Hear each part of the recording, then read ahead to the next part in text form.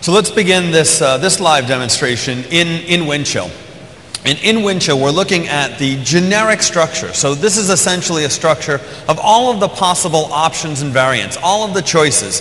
You see, for example, when we get to the seat options for this automobile, we've got a couple of different choices. We've got a standard seat and we've got a sport seat.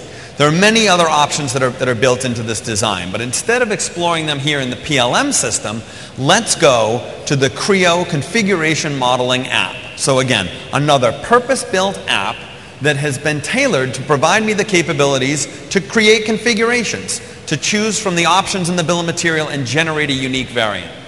So there are some elements in the base of this car, some things that aren't configurable. That's the top node.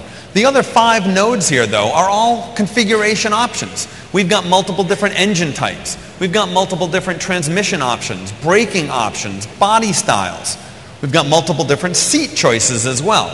So we're going to make a choice for most of those options, but we're not going to choose a seat.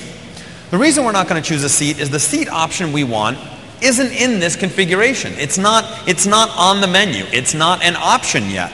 So we're going to go ahead and we're going to search our PLM system and we're going to find the seats that we want. We actually want racing seats, 5-point harness racing seats.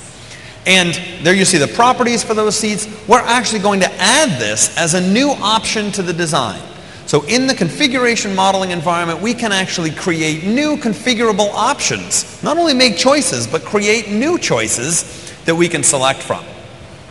After we've made these changes in this configuration modeling environment, we're going to go ahead and push these changes back to the PLM system.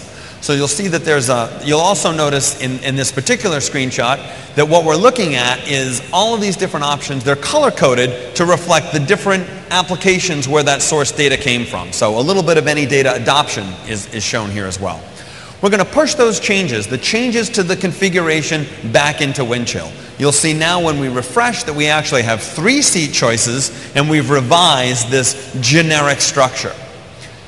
If we go back to the configuration modeling environment though, we've made some choices. We've created a serial number specific variant. For me, I've picked what I want exactly. I've defined a collection of data in this application. Let's take a look at what that looks like. Now, in order to do that, I want to switch to a visualization environment. I want to see the 3D geometry.